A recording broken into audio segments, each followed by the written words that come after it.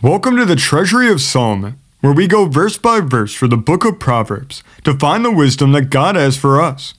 Today's verse is Proverbs 1 and 5. It says, "A wise man will hear and will increase learning, and a man of understanding shall attain unto wise counsels." The Amplified Bible translates this verse as, "The wise will hear and increase their learning, and the person of understanding will acquire wise counsel and the skill to steer his course wisely and lead others to the truth." This version gives us a little more specificity as to what we're actually dealing with. The first thing we have to note about this verse is that the wise hear. That means that we listen. Listening to others doesn't mean that we formulate our response while we wait for them to stop talking. And it doesn't mean that while they speak, we just anxiously wait our next turn to say something. It means that we truly listen, that we take the time to allow what they say to sink in and to be understood, to be comprehended, thinking through what they're saying. When it comes to listening to God, it means that we use the inner ear, the spiritual ear that we all have within us, and that we block out our mind and thoughts and simply listen to what He has to say.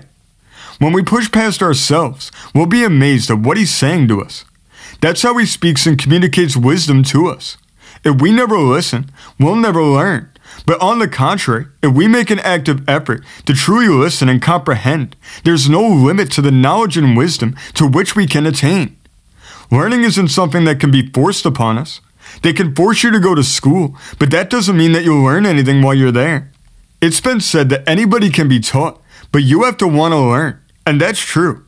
You have to have the desire to increase your knowledge, to grow in wisdom. If you're ever going to learn anything, that desire is the foundation of the pursuit of more. The next thing we have to look at deals with the acquiring of wise counsel. In the King James it said, attain. Noah Webster said, attain means to reach, to come to, or overtake, to touch, reach, or strike. That is to thrust, urge, or push to. This requires exertion. It takes time and effort. Attaining wise counsel isn't something that happens overnight. Counsel is when we get advice and direction from someone other than ourselves. We go to friends, family, and most importantly to God. When it comes to our friends and family, we're not always assured that they're going to be people who have the gift of wisdom operating in their life, which means that we have to use our discernment. We need to look for wisdom and its fruits manifesting in their life, in the way that they conduct themselves, in words and in actions. If they're wise people, we should reach out to them for advice. We should seek knowledge from them. Doing so can help us to avoid making mistakes and having to pay the same price that they had to pay. Making a mistake once is learning, but making the same mistake twice is foolishness. And that's why counsel can be such a great blessing to us. It can help give us clarity during times when we feel unsure about what to do. It can give us reassurance when we have a plan and want to make sure it's the right one. Or it can give us correction when we plan on something that would harm us. Sometimes we become so blind to what's going on and what's planned in our own lives that we need another set of eyes and another perspective to give us their view of it. When that person has wisdom too, it can be a great blessing.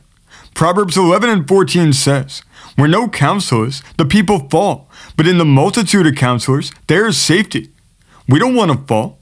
We want to go through life standing strong, being sure of ourselves in our course of action. So the more counsel that we have, the better. Even better than finding it in people is finding it in God, who is wisdom Himself, and who promises to lead and guide us into all truth through His Holy Spirit within us. As Isaiah said, prophesying of Jesus, He is the wonderful counselor. Who better to go to than Him? He knows us better than we know ourselves. He knows our destiny. He even told us in Jeremiah that He knows the plans that He has for us. Since He has plans, His counsel will be in perfect alignment with those plans, helping us along as we do His will for our lives. We acquire His counsel by spending time with Him, listening to His voice. It may require time and effort, but it's more than worth it when we know that we're on the path that God designed for us to be on. Doing the will of God is the wise thing to do. The next thing we need to look at is the phrase, "and the skill to steer his course wisely." The Hebrew word used here originally had to do with steering and directing ships. On the road of life, there's curves, intersections, bends in the road, all of which require navigation. They require steering, so that we know that we're going in the right direction. You could get into your car and have a destination in mind, and you can even start to head in the right direction. But if you only go straight and never steer one way or the other, it's unlikely that you'll ever get there. You have to steer, and it's just as important and inseparable from life as it is from driving. We need skill to do so properly. What good is steering if we don't know how to do it or where to steer towards? Steering is only useful as long as the operator of the wheel has the knowledge of its use. We can know the right way to live and conduct ourselves. We can know the right way to talk and the right way to act.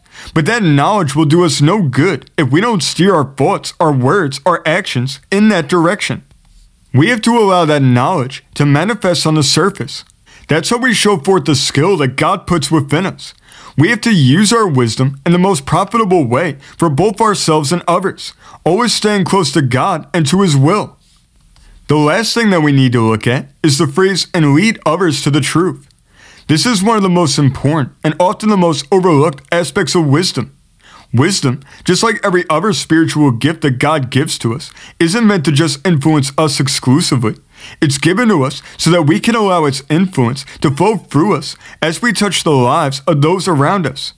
Like Abraham in Genesis 12:2, he blesses us so that we can be a blessing to others. He makes us wise so that our wisdom can help someone in their time of need. When others see that we have knowledge, that we carry ourselves properly and with wisdom, and that we act in a wise way, directing our lives in a skillful and productive way, it shows them that if they seek after God, ask for wisdom, and apply themselves, they can do the same too. God uses us as His vessels to show the world around us what He's calling them to be. As we let our light shine, His light will radiate into their lives and touch their heart, which will compel them to come to Him. The second half of Proverbs 11:30 says, "And he that winneth souls is wise." Let's close in prayer. Lord, we thank You for the gift of wisdom, and we thank You that You put wise people into our life, people who we can go to for counsel, people who will offer a word in season and out of season, who will encourage us, give us advice, and correct us when we're wrong. Lord, we ask that You grant us discernment so that we can know who we should go to for advice and who we shouldn't go to. And we thank You that You're going to protect us for Your Holy Spirit within us as You lead and guide us into all truth. Lord, as we cultivate our wisdom, we thank You that You're making us skillful in the way that we steer our life, that You're guiding us with Your hand to keep us on the right path in a way that's in alignment with Your will and with Your plans for our life. And Lord, we thank You that when we live and operate in wisdom, that it won't just be for our own benefit, but that it will affect and influence the lives of those around us, that it'll produce its own fruit in their life too. Lord, we thank You that our wisdom will compel them to come to You, that it'll show them that they can have wisdom in their life too. Lord, we know that the harvest is many, but the laborers are few. And we thank You that You've raised us up in this day to be skillful, wise laborers in Your field. And Lord, we give You all the honor, all the glory, and all the praise. In Jesus' name, amen. Thank you for joining us today. Remember before you leave to hit the subscribe button, hit the notification bell, and remember to like and comment below. The wisest thing we can ever do is give our lives to Christ and be born again. If you want to have Jesus as a part of your life today, all you need to do is invite Him into your heart to be your personal Lord and Savior. You trust Him that you're forgiven, and you choose to live for Him who died for you. We'll see you next time as we continue to explore the Treasury of Solomon and study the King's Word together.